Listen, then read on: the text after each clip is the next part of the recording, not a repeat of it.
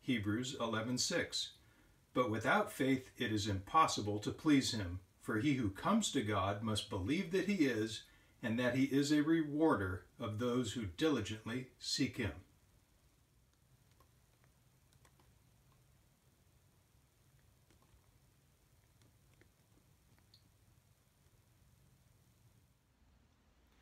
Continuing consideration of the name of God, we look into the name of Jesus, once again asking the question, what's in a name? In our first episode regarding the Trinity, God in three persons, we read from the New Testament about Jesus Christ, who is noted there as the image of the invisible God, and of whom it is stated, "In the beginning was the Word, and the Word was with God, and the Word was God." Our inquiry starts with a man facing what he thinks is a moral dilemma which is tearing his heart and mind apart. His name is Joseph.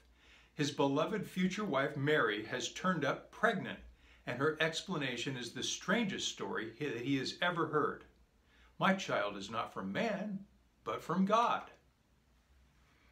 Now in those days, Hebrew law pretty much said that Joseph was to bring her to the town square to be stoned to death if she had cheated on him during their engagement. However, as we read the story found in Matthew, the first book of the New Testament, we find that Joseph was a just man who planned to put Mary away quietly. At this point, the Lord sends Joseph what must have been a very clear dream, telling him what the deal is and not to be afraid of the marriage. Matthew 1:20 through 21.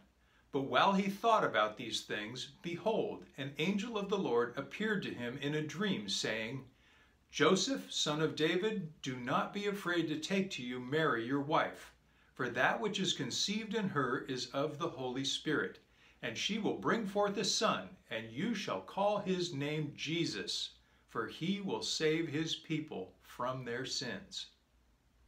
What's in a name? Well, there's plenty in Jesus' name. Are you ready for a brain twister? Jesus is our English translation of the New Testament Greek name Jesus, which is of Hebrew origin from the Old Testament Yehoshua, or as we have translated in English, Joshua. Now, why is that relevant? Well, Jehoshua means Jehovah saved. In short, and very much the same as the Lord statements from the Old Testament, which we examined in the last episode, the self-existent one has saved. The angel said to Joseph, "You shall call his name Jesus, for he will save his people from their sins." In many ways, Jesus made it very clear that he was indeed God come to save us, and one of his main methods of this communication was to let us know that he is the great I Am, the existing one who exists, who spoke to Moses from the burning bush. John 6:35, and Jesus said to them, "I am the bread of life. He who comes to me shall never hunger. He who believes in me shall never thirst." John 8:12. Then Jesus spoke to them again, saying, "I am the light of the world. He who follows me shall not walk in darkness, but have the light of life." John 10:9. "I am the door. If anyone enters by me, he will be saved, and will go in and out and find pasture." John 10:14. "I am the good shepherd, and I know my sheep, and am known by my own." John 11:25 through 26. Jesus said to her, "I am the resurrection and the life. He who believes in me, though he may die, he shall live. And whoever lives and believes in me shall never die. Do you believe this?" John 13:13. "You call me teacher and Lord, and you say well, for so I am."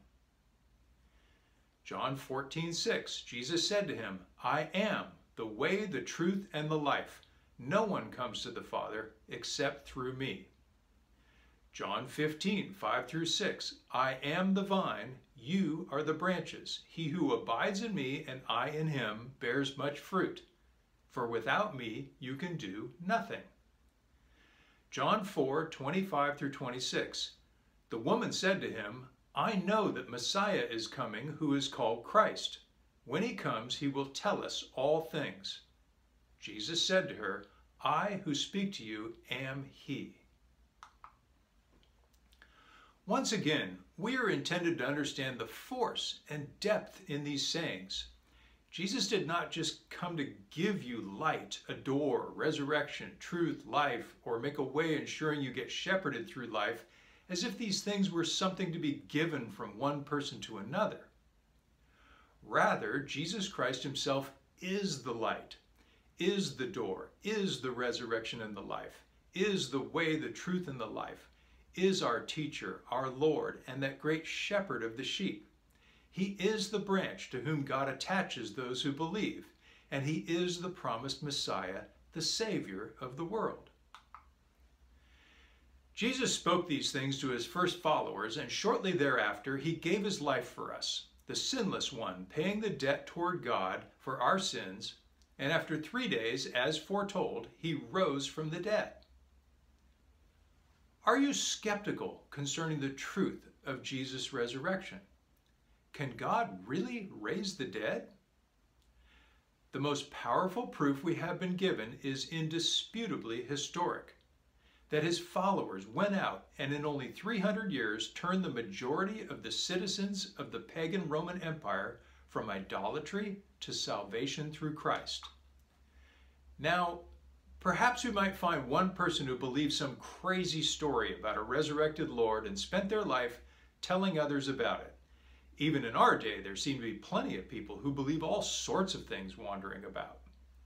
But where would you find 11 peaceful men, later joined by one more, who were so convinced of what they had seen and heard, having met the risen Christ, that they spent their lives preaching his message in hostile times, with all but one being put to death for what they taught and believed? Not just the apostles, but from the first, the New Testament lists 500 others who saw Jesus after his resurrection. Then, literally, hundreds of thousands of souls across the Roman Empire experienced the power of God through the seed of their preaching and their actions and believed. In those first 300 years, thousands of the members of Jesus' early church would stand firm in their faith, being martyred by the Roman government. And the rest were typically familiar with persecution for their beliefs. Indeed, although major segments of the future church would become mere religious shadows of what God in Christ had intended, there have always been areas of the world where true followers of Jesus suffer and even die for their faith. We just don't see it very often in our Western news media. Jesus firmly established his church through the power of his name, cleansed by his own blood and sealed by his Holy Spirit. Near the end of the Apostle John's life, when John himself, as the last remaining apostle, was in exile for the sake of the gospel, or good news, Jesus appeared to him. He commanded John to write, which resulted in creation of the last book of the Bible, known as Revelation. In that book, Jesus puts the crowning touch on his I am statements, affirming his identity once again for his church in no uncertain terms.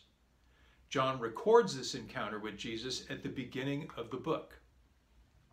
Revelation 1:17 through 19. "And when I saw him, I fell at his feet as dead. But he laid his right hand on me, saying to me, 'Do not be afraid. I am the first and the last. I am he who lives and was dead, and behold, I am alive forevermore. Amen. And I have the keys of Hades and of death. Write the things which you have seen, and the things which are, and the things which will take place after this.'" In closing the book of Revelation, Jesus would speak these words. Revelation 22:12 through 17. "And behold, I am coming quickly, and my reward is with me, to give to everyone according to his work. I am the Alpha and the Omega, the beginning and the end, the first and the last. Blessed are those who do his commandments, that they may have the right to the tree of life, and may enter through the gates into the city. But outside are dogs and sorcerers and sexually immoral and murderers and idolaters and whoever loves and practices a lie. I, Jesus, have sent my angel to testify to you these things in the churches. I am the root and the offspring of David, the bright and morning star. And the Spirit and the bride say, Come. And let him who hears say, Come. And let him who thirsts come. Whoever desires, let him take the water of life freely. We hope you have enjoyed this episode on building your faith and that you will view the rest of this series. Comments are always welcome, but let's keep them clean and respectful of one another. Want more in-depth teaching from the Word of God? Check out our published works available in paperback or ebook format from your online bookseller.